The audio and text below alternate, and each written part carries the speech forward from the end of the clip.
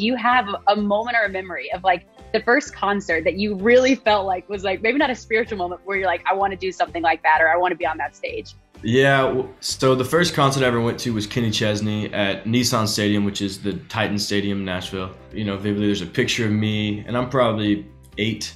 There's a picture of me with a hat that just says Country Star on it, with Kenny's stage behind me. But I laugh because when I was 16, I went on a date with a girl to a Thomas Rhett concert. The date didn't go good. We broke up like the next Monday at school or something. But we went on this date to this concert, and it was TR's first headlining tour. And I remember going on that date, and then literally 5 years later, now I'm opening up for his entire tour. So like just moments like that, I remember watching him on stage and just dreaming about doing that and capturing a crowd the way he did. So now to get to be a part of that show is a pretty wild thing.